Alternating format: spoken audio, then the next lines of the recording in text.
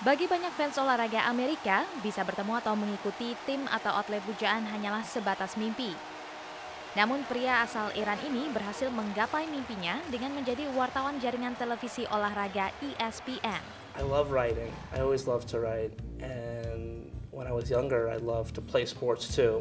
And then obviously at a certain point in time, I realized I wasn't going to get much taller than 5'6". I realized I wasn't going to play sports, so I could write about sports. I think this is finally the team Los Angeles. Memang tak mudah mencapainya. 1 dekade lalu, saat bekerja sebagai wartawan koran kampus, Arash mendapat vonis mengejutkan. I had done a story on a basketball player that had Hodgkin's. I didn't even know what it was. I had to do research on it, and the parents are crying, and I said, this is exactly why I got into sports journalism, so I wouldn't have to cover stories like this. I didn't want to talk about kids getting cancer or anything like that.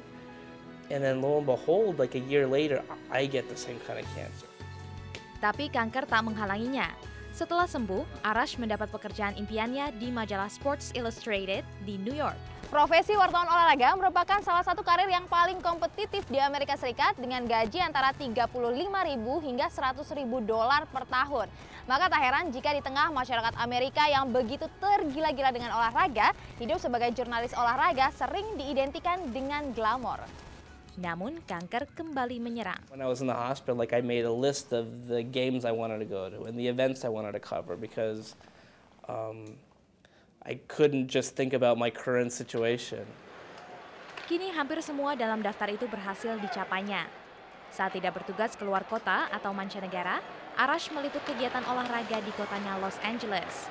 Kanker membuatnya lebih kontemplatif memandang olahraga. I remember when I was younger, I would cry when my team lost. But now, it really doesn't matter to me who wins the game. I just want a good story. Lepas 2 kali dari cengkraman kanker juga membuatnya lebih menghargai hidup. Well, maybe appreciate life a lot more. I think the one thing when people meet me, they say that you're really happy.